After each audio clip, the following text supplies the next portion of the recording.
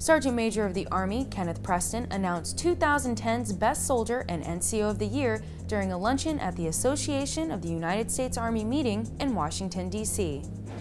At this time, the Sergeant Major of the Army, Jack L. Tilley Award goes to this year's Non-Commissioned Officer of the Year, the National Capital Region, Staff Sergeant Christopher M. McDougall. And Trademark, Sergeant Sherri Jo Gallagher. This year's Soldier of the Year is the first female winner. The way I look at it, we're all a team in the Army. It really doesn't matter gender, race, no matter what you do. We're all just a big team. And so no matter where you stand, who you are, it's just everybody plays their part.